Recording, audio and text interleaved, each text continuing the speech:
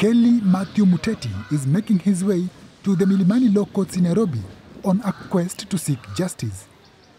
The 37-year-old openly gay Muteti says he lost 500,000 Kenya shillings, equivalent to about $4,000 plus other household items, when a man he met online and invited to his house drugged and robbed him. Muteti says he could not report the incident to police for fear of being prosecuted because of his sexual orientation. He says he was also fired from his job for raising the issue of his safety. But if it's discovered that you have a different sexual orientation, one, the police will either jail you that point in time, or if you actually find someone who's slightly friendly, they'll try to investigate. They reach one stage, they ask for more money. So in essence, you lose more than you gain. So you just leave that case. Same-sex relations are a crime in Kenya, punishable by up to 14 years imprisonment.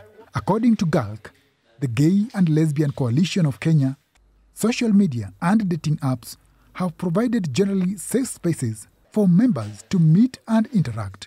But that is changing, says Kelly Kigera, GALC's Emergency Security Response Officer.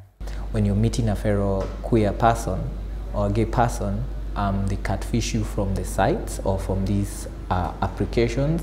And then when you're going to meet them, you find that they're blackmailing you because of your sexual orientation or gender identity. By this is where they try and rob money from you or out you to the public or beat you up or harass you or even rape you. Kigera says GALC has recorded more than 1,000 cases of blackmail and extortion against their members in the last 12 months, up from 50 cases recorded previously over a similar period.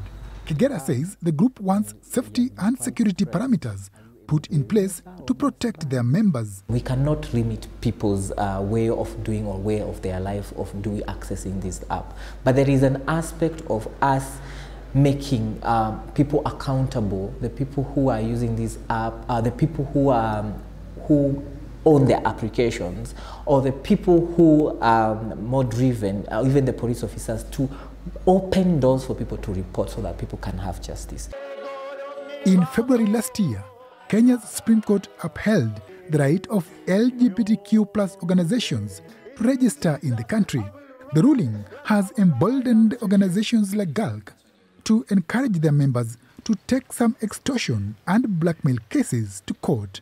Muteti, however, is not optimistic about getting justice. Only time our issues will ever be heard is when someone who has a lot of empathy, who listens to our cases, and doesn't view us for our sexual habits, and view us for the lifestyle that we are human beings.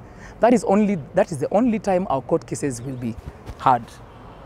Otherwise, for as long as we have heterosexual people who view us for the sexual habits we have, we will never have our cases heard. A bill recently introduced in the Kenyan parliament seeks to increase the maximum punishment for anyone found guilty of same-sex relations from 14 years imprisonment to death. Juma Majanga, VOANews, Nairobi.